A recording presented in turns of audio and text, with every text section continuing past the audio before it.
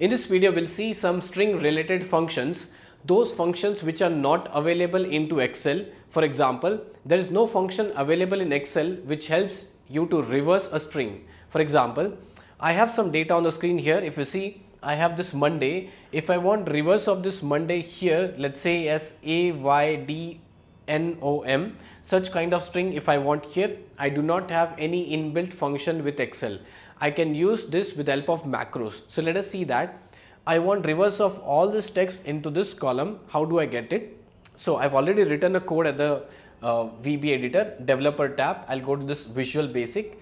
This is the code.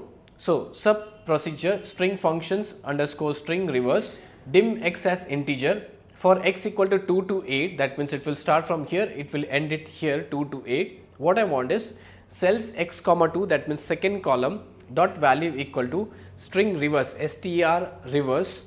And what do I want to reverse? Cells x comma 1 dot value. So whatever value is in this column, I want to reverse and paste into this particular column. That's a single line statement. Next x means it will go for the next iteration. So let us see that. I'll just keep my cursor, click on this step into.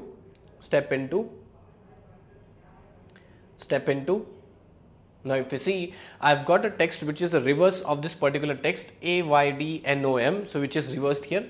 Again I'll click on this step into. Now if you see YADSEUT, that's a reverse of this particular string. And if I click on this run button, I'll get reverse of all the strings which are available. So remember, that's a keyword, that's a function strreverse reverse, and you have to give the cell number of which you want to reverse the text itself. So I hope you are able to understand string reverse functions which are not available in Excel, and those are available into the macros part. That's all for this video.